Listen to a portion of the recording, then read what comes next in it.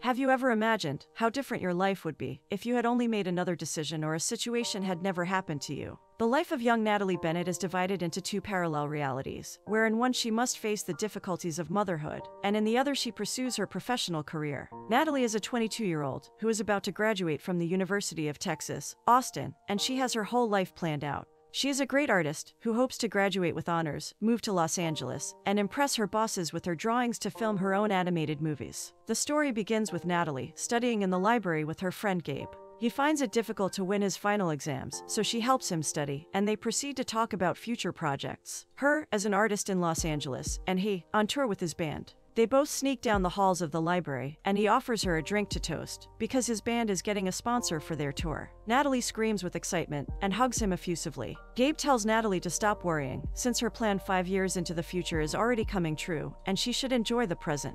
Natalie flirtatiously hints at what the two of them could do to enjoy the present. They quite liked each other, so they decide to get intimate as friends. Days later, on the night of the graduation, Natalie finds herself at a party, throwing up in the bathroom. Her friend Kara, worried about her, comes to help her and brings her some pregnancy tests to rule out the possibility that the reason for her illness is that she is pregnant. Natalie was incredulous and scared, but she still decided to get tested, while her friend supported her that everything would be fine and she should calm down. At this time, the story is divided into two parallel realities. There is a Natalie who tested negative, and the Natalie who tested positive. The Natalie who is not pregnant feels a great relief, and she and her friend are glad that it was just a scary moment and continue to enjoy the party. The Natalie that is pregnant is completely bewildered and worried about her future, and takes Gabe from the party to a more private place to tell him the news. Gabe was in shock about Natalie's pregnancy, frustrated at how it could have happened if they took precaution. Natalie was still very confused and worried, but Gabe was very understanding and showed her support in whatever decision Natalie made with the pregnancy. Natalie was still sad about how her plans for the future were interrupted by the arrival of the baby. Natalie tells Kara of her decision, that she will no longer be able to accompany her to LA. Her friend tells her that then she won't go either, but Natalie insists that she must go and follow her dreams for which she has made an effort. The Natalie who is not pregnant is excited about this new chapter in her life and leaves the university with her friend to Los Angeles, while the other Natalie, still heartbroken, leaves the university with Gabe, on her way to her parents' house to tell them the pregnancy news. Her parents receive her with confusion when she arrives, since they believe that she should be in Los Angeles, but Natalie tells them the truth when she arrives, and they are shocked with the news and with the interrupted future of their daughter. Natalie asks them if she can stay with them for a while. Even with many questions, they judge Gabe for being a drummer, and they doubt that he will support Natalie with the baby, and they begin to argue. The parents decide to talk outside on the porch of the house, while a nervous Gabe raises the possibility of getting married to Natalie. To her it seems a tender gesture, despite the fact that her parents are angry with both of them. But Natalie refuses and reassures him that he shouldn't do that, and that he should marry someone he really loves. Gabe seemed to want to marry her, but he accepts her decision. The other Natalie and her friend Kara arrived in Los Angeles, overly excited, and in awe of how beautiful the place was. Once settled, Natalie is about to look for a job as a cartoon illustrator, but it has been difficult for her because all the jobs are without pay. She suddenly sees Lucy Galloway's announcement looking for an assistant. She is an animation designer, whom she admires so much, and although she had doubts, Natalie decides to apply for the job. Natalie in Texas wakes up because she hears a noise in her room and realizes that it was her parents exercising there, because when she went to college, her parents turned that place into a home gym. Her mother was still angry with her. Her father, a little more understanding of her situation, reminded Natalie that she must apply for job applications and about her appointment with the obstetrician. The Natalie and Ella still can't get a job. Her friend Kara was about to leave for her first day of work, and Natalie was on her cell phone reading that Lucy Galloway is having a tall story animation event that night, so Kara suggested that she should go and make some impression on her. Natalie considered it as she was still worried about staying unemployed. Natalie decided to go alone to the Tall Story event, unsure if she was doing the right thing or not. Before going in, she decided to go to the bar for a drink of tequila, and there she met a handsome young man named Jake, whom she told him she wanted entry to the event, because she didn't know anyone in town, and she wanted to introduce herself to Lucy. Jake encourages her to go in, even though she was nervous and scared. Natalie managed to get inside and started looking for Lucy, but she wasn't there. Natalie was going to go home to look for more jobs, but Jake told her that she should stay a while longer. The other Natalie was in the kitchen, talking on the phone with her friend Kara, who was telling her how life was going in Los Angeles without her. And Natalie was telling her that she feels very tired all the time, and that she hasn't had time to draw. Natalie felt bad, so she hung up and started crying about how terrible she felt at that moment, with the turn her life had taken. Then Natalie in Los Angeles got a call for an interview for Lucy's assistant job. Natalie went to the interview and was very nervous watching the other candidates while they waited, and suddenly Jake sat next to her and told her that he was looking for her CV to help her get the interview. Surprised to see him, Natalie asked what he was doing there, and Jake told her that he worked at Tall Story Animation. Natalie started her interview by telling Lucy how much she admired her, but she shut her down by saying she talked too much. Lucy looked at her drawings and asked Natalie if she would let her draw her face in some drawings. While Lucy was asking Natalie for details of her resume, impressed by her knowledge of 2D and 3D illustrations, she decided to hire her, but not as her assistant. Natalie in Texas was at the obstetrician along with Gabe, and they found out with great excitement that they are having a girl, and they were already preparing everything for her birth. The other Natalie was having lunch with Jake, who encouraged her that she would get the job she wanted, and told her that he wants to be a documentary filmmaker. And like her, he also had a plan for 5 years in the future. Natalie was amazed that someone else thought like her. The most awaited day for Natalie in Texas arrived. She was at her house with Gabe reading parenting books when she suddenly had very strong contractions, and everything indicated that the baby was about to be born. Both were very panicked and arrived with their parents at the hospital. After much stress and contractions, the baby was finally born, completely healthy. Overjoyed and relieved at her arrival, they held her in her arms and named her Rosie. It was Jake's birthday, and at the animation studio they had a lot of goats for some drawings. Since Jake loves animals so much, he took them all out of their cage and unleashed chaos in the office. Natalie, incredulous about the situation, began to laugh at him, but she helped him, and when she saw him there together with those goats, in her eyes one could see that she was starting to like him. Meanwhile, Natalie and Gabe deal with parenthood, with crying in the early morning and dirty diapers. Natalie was still sad when she saw the photos of her friend succeeding and meeting so many people in Los Angeles, and she couldn't be there to witness it.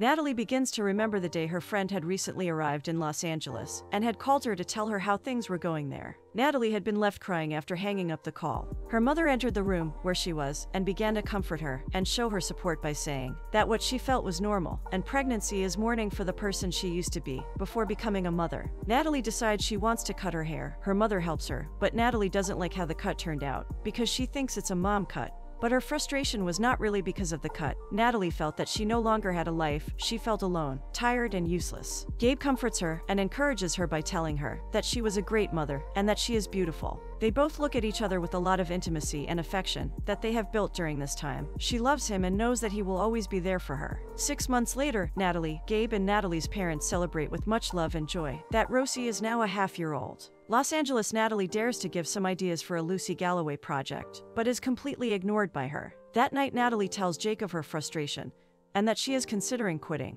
Jake tells her that he has another job offer on a small documentary production, where he would get paid less, but he would have the opportunity to be a director, and Natalie encourages him to take this job. Later, Jake and Natalie go out to eat at a restaurant and talk about what they would like their future to be like. They were chatting animatedly, and Jake stares at Natalie. She nervously asks him what he thinks, and he tells her that for a long time, he didn't feel like he was where he should be. He didn't feel like he fit in Los Angeles, but with her he felt right where he should be. Natalie also feels the same. They were both destined to meet. They stare at each other for a moment and kiss. Days later, Kara comes home, and the upstairs neighbor flirts with her. She is confused and laughs and walks into the house to find Jake and Natalie kissing on the couch. Jake introduces himself to Kara and leaves. Texas Natalie arrives at Gabe's new apartment to congratulate him on this achievement of him. She sees the drums and starts playing, and he teaches her how to do it right, when suddenly they look at each other and kiss intensely, but she breaks the kiss. Natalie looks confused by what just happened, because the last time something happened between them was the pregnancy thing. Gabe proposes to Natalie that she and Rosie should move in with him, but she refuses because she doesn't feel ready to live with him yet. He tells her that they should try to have something serious, but she is afraid that the relationship will go wrong and affect Rosie and lose this parenting that has worked for them all this time. Natalie, very sad, tells him that she doesn't want to risk the relationship they already have, and that he should start looking for someone else and make his life. Gabe was sad and disappointed by her decision, but he accepted it anyway. Days later, Kara arrives in Texas to visit Natalie and Rosie, both telling each other how much they miss each other. Kara looks at Natalie's notebook where she records everything about her baby, and tells her the story of how they called her Little Owl. Kara asks Natalie why Gabe has his own apartment, and Natalie tells her that she was overwhelmed by her feelings for him. So it was her idea for him to have his own space, for him to meet someone else and make his life, ruining the possibility of being with him. Some time later, Rosie was already 4 years old, and Natalie already had some time to devote to her drawings. In Los Angeles, Natalie was still very happy with her relationship with Jake, as she watched him succeed as a documentary filmmaker. Jake proposes to Natalie that they should move in together, and she agrees. One day, Natalie was with Rosie and her parents at a barbecue, and Gabe's girlfriend, Miranda, showed up. Natalie looked jealous and affected by her appearance, and tells Gabe that she didn't expect Miranda to be there that day, and that she didn't want her to know that she still lives with her parents. Gabe tells her that Miranda is part of his life, and she must accept it since it was thanks to her rejection that he was able to meet her. Natalie faked a smile, as she contained the sadness at that comment. Los Angeles, Natalie was in the living room of the house with Jake when Kara entered kissing the neighbor. Both of them were amazed and happy for her. Natalie had something designed that she wanted to show Jake to get his opinion. He was completely amazed by her drawings, and advised her that she has to dare to show those illustrations to Lucy. Natalie dares and asks Lucy to please look at her portfolio with her drawings, and she accepts. That night, Natalie was with Jake complaining about the delay to give her an answer, about what Lucy thinks about her portfolio, and talking about possible apartments to move into. But Jake wasn't listening to her. He was behaving strangely and he looked worried. Jake tells her that there is a project in Nova Scotia, and he must be gone for 6 months or a year. She asks him if they're not going to live together anymore, and he says they can move, but he won't be there for her for a while. Natalie reassures him and says that everything will be fine between them, and this was a great opportunity for him. Texas, Natalie decides to go visit her friend Kara in LA, so she leaves Rosie with Gabe so she can have a week to herself and enjoy being in another place. Natalie arrives very excited to finally visit Los Angeles with her friend. They go out to have breakfast, and Kara tells her if she wants to go to the baby shower of a classmate from their university in Texas. And Natalie accepts and thanks her again for receiving her at her house. Natalie stops at the restaurant's juice bar and runs into Jake, who accidentally spilled juice on her.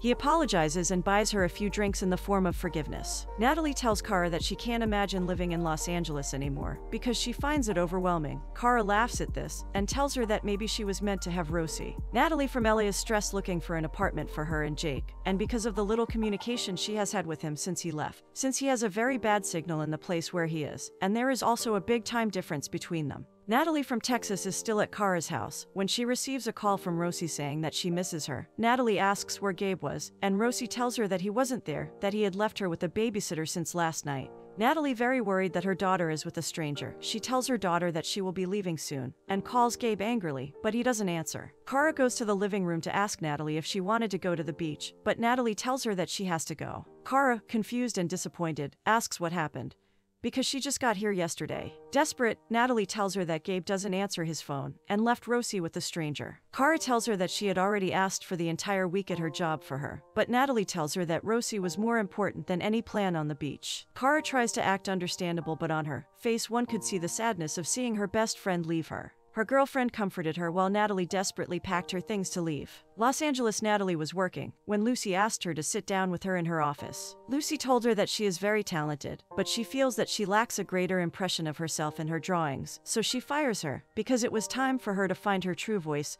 or way to be more original or inspiring with her talent. Natalie tearfully calls Jake to tell him this news and seek comfort from him, but things weren't working out between them. She felt disconnected from the relationship she strives to maintain, and he doesn't seem to care. Jake asks for her forgiveness and for her to understand that he is doing the best he can, and he is in a difficult situation. Natalie tells him that it is better to break up. He is sad and stressed, but accepts this decision and hangs up the phone. Natalie is now unemployed and single, crying over how things had gone wrong for her. Natalie from Texas comes to Gabe's house to take her daughter home and argues with Gabe about leaving Rosie with a stranger. He is disappointed that Natalie had to leave her trip just because she didn't trust him, and tells her that he left her daughter with his girlfriend's sister because she went out with Miranda to propose to her. Natalie was taken aback. She began to laugh nervously at how she had reacted. And when she leaves his house, she is sad to know that the person she loves would marry someone else because of her. Natalie from Los Angeles arrives at her parents' house in Texas to seek comfort from them. They receive her with great joy and affection. She is dejected that everyone around her has their life set up with children, marriages, and meaningful jobs, and she has none of it.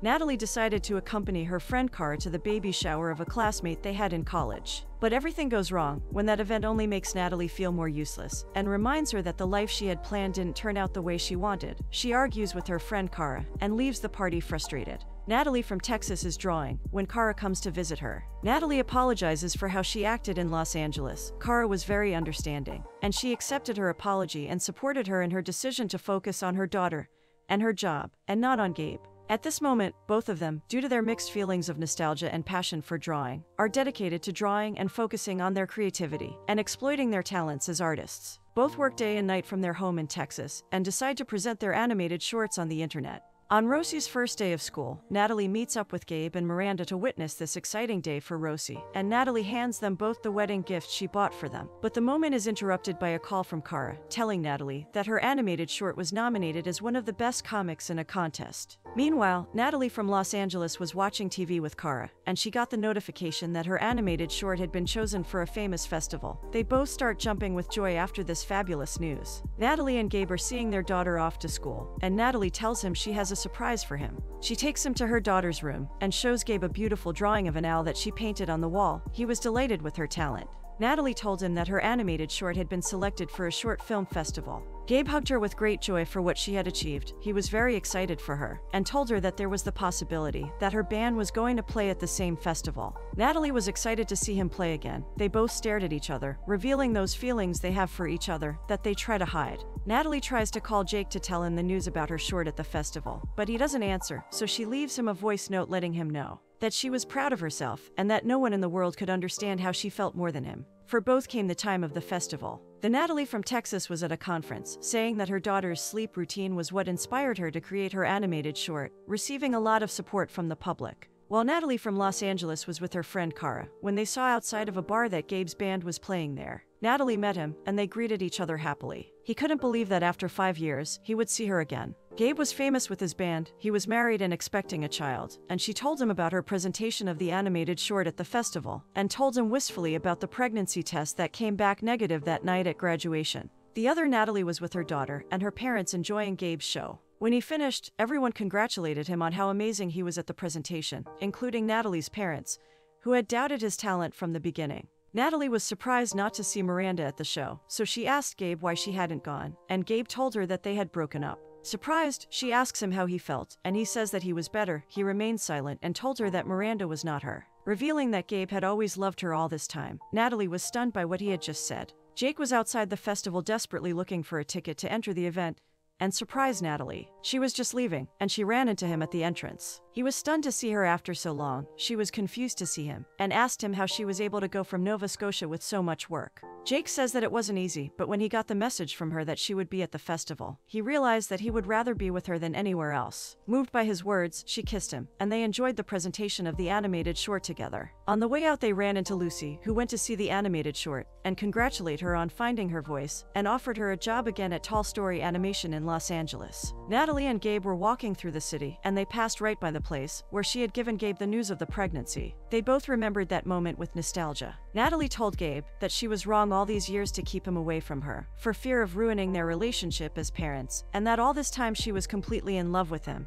Gabe smiled, relieved that this opportunity had finally been given between them, and kissed her. Natalie and Jake are walking by the house where the graduation party was years ago, and she tells him that if he can wait a minute that there is something she should do inside. Natalie and Gabe also passed by, and she asked him to wait for her a moment, that she should do something inside. They both entered the house and went to the bathroom to remember that moment that defined their lives forever. They both looked in the mirror and told themselves that everything was going well in their lives. Despite the adversities, they were achieving the goals they had set for themselves. Regardless of the reality Natalie Bennett finds herself in, she would be fine and achieve her dreams.